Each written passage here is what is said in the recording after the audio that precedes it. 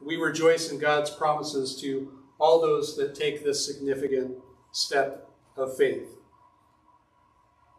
Dear brothers and sisters in Christ, as God called and chose his servant people Israel and made a covenant with them, saying, I will be your God and you will be my people. So in the fullness of time, God called and chose Jesus Christ to fulfill this covenant for all. Through his birth, life, death, and resurrection, God has made a new covenant of grace, whereby we say, I am yours and the people you have given me. Today we come to claim the promises of that new covenant, rejoicing that our Savior Jesus Christ instituted baptism as a visible sign of covenant making. Our washing with water by the word, our habitat in Christ, crucified and risen, our bonding in water with brothers and sisters in Christ, our solidarity with those with whom he is in solidarity, and our commissioning to serve in Jesus' name.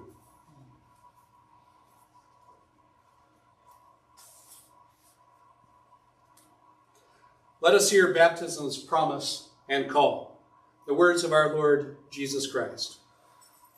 All authority in heaven and on earth has been given unto me. Go therefore and make disciples of all nations, baptizing them in the name of the Father and the Son and the Holy Spirit, and teaching them to obey everything I have commanded you.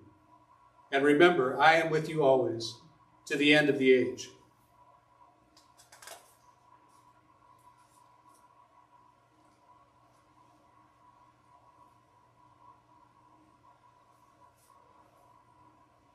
I want to ask you, as the church, you fill the role of sponsor for Bradley because you have been alongside him in his journey, and some of you are closer to him than others.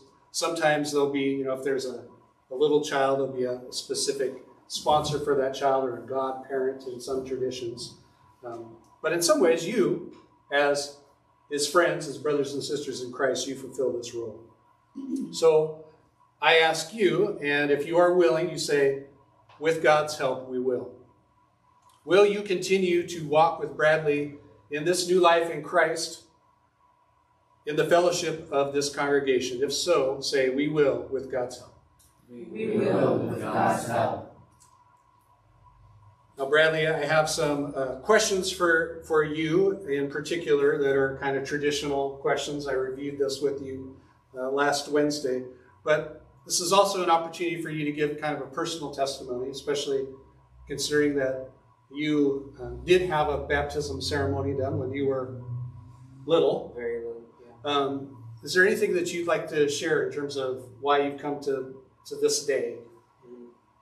Well, I was baptized when I was very little, but I was an atheist. I did not believe, and it meant nothing to me. And now I have been living in my faith for many years, and it just felt right to get baptized because I truly believe everything that is in the Bible and that God has called us to. Praise God. Hallelujah. Amen. So here are the questions for any candidate that comes for baptism. Do you now desire to be baptized in the name of the Father, the Son, and the Holy Spirit? If so, say, I do. I do. Proclaiming this covenant with Jesus Christ, do you renounce all the powers of evil and declare your opposition to a way of life in contradiction to the gospel? I do. Do you repent of your sins, confessing Christ as your Savior and Lord, and living as his faithful disciple? I do. Will you devote yourself to the apostles' teaching, to fellowship, to the breaking of bread, and to prayer? I will. Empowered by the Holy Spirit, will you do all in your power to participate fully in the life of this congregation, or those that this congregation sends you to bless? To do justice. You're eager. I am. God bless us, brother. To do justice, to love kindness, and to walk humbly with your God. If so, say I do. I do. All right.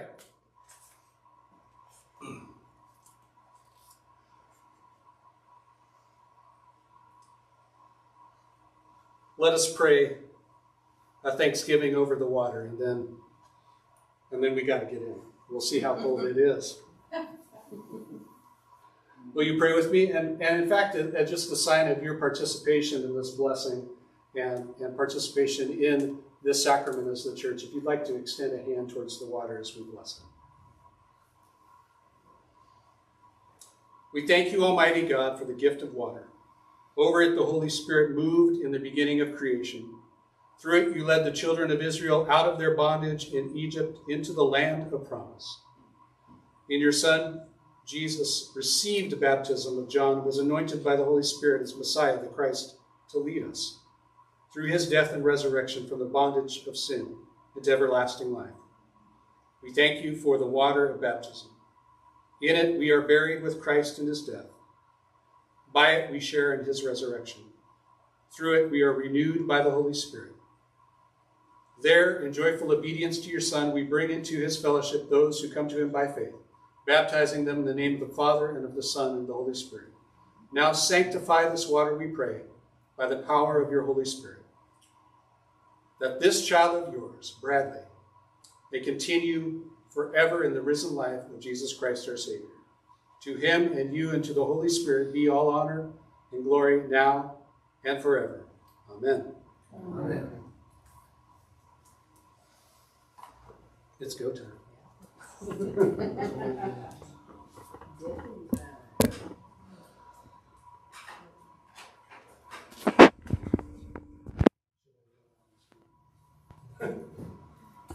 Oh, this isn't bad. You had me really worried. Well, the longer you prayed, the warmer it was going to get. Oh, So, fantastic. If I had known that. No, just kidding. I think that'll make a difference.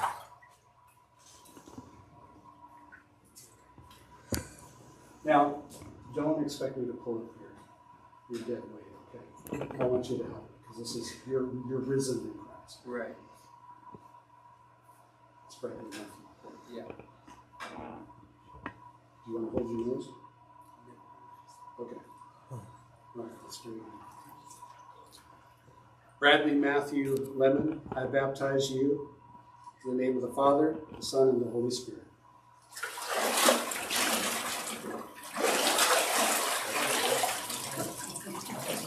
Amen.